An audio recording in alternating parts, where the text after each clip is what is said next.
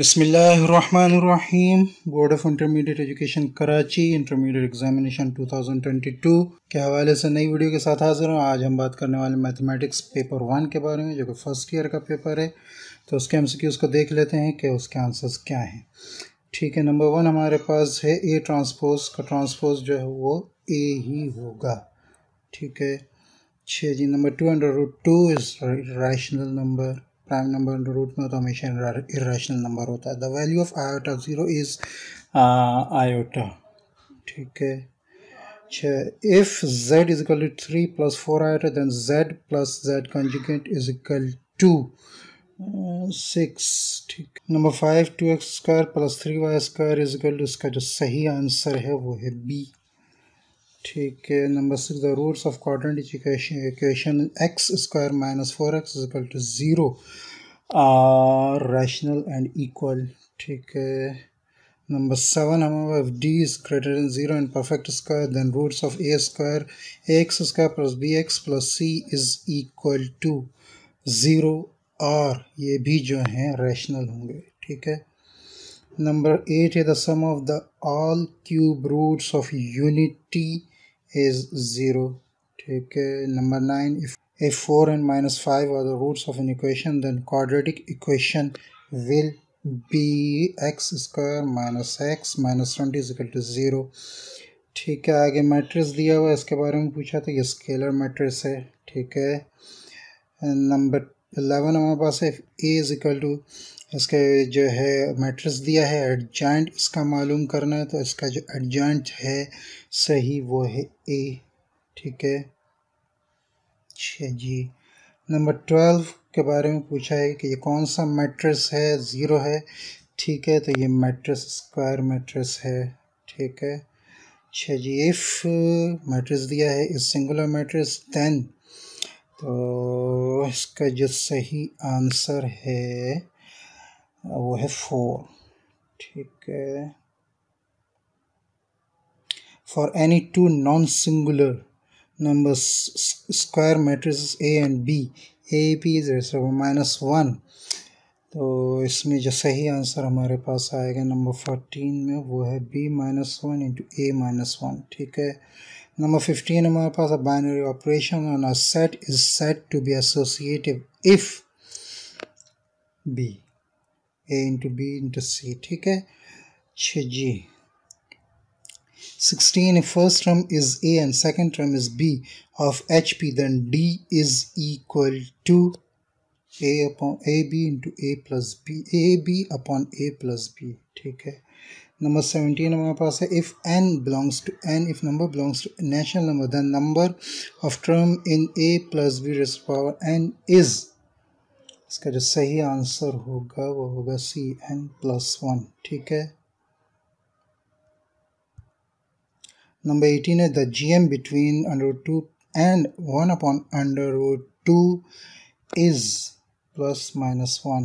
ठीक है, नंबर 19 हमारे पास आ रहा है the M between 3 × √5 and 5 × √5 is 4 × √5। ठीक है, नंबर 20 का जो सही आंसर है वो है A। ठीक है, जी। The harmonic mean between 2A and 2B is 4ab upon a plus b। ठीक है, a coin is tossed twice, the probability of getting both tail is 1। ठीक है, the value of NPN is 23 का जो सही answer वो है B। ठीक है, नंबर 24 हमारे पास है the number of possible permutations of the letter of word equation is 40320। Number 25 हमारे पास है द वैल्यू पूछी है इस इक्वेशन की, तो इसकी जो सही वैल्यू है वो है n × n + 1। ठीक है, the middle term in the expression 1 + 2x raised to the power 6 is fourth term. ठीक है, if x is so small that its square and high powers be neglected then 1 - x raised to the power 2, तो इसकी जो value होगी वो होगी 1 minus 2x, ठीक है। Cos square theta minus sine square theta is equal to cos square cos 2 theta, ठीक है। अच्छा जी, if in triangle ABC is equal to 2 centimeter, B is equal to 3 cm, C is equal to 4 centimeter, then 2S is equal to 9 centimeter, ठीक है। Number 30 हमारे पास tan theta into cos theta, ये value होगी इसकी से जो sine theta, ठीक है। If cos theta is greater than 0 and sin theta is less than 0, then theta lies in this quadrant, तो ये आएगा क्वाड्रेंट 4th में, ठीक है। नंबर 32 हमारे पास है sign 180 plus theta is equal to minus sine theta, ठीक है। नंबर 33 हमारे पास है 1 minus cos theta is 1 minus cos theta is 2 sine theta upon sine square theta upon 2, ठीक है। नंबर 34 हमारे पास 1 degree in radiance is equal to ji pi upon 180।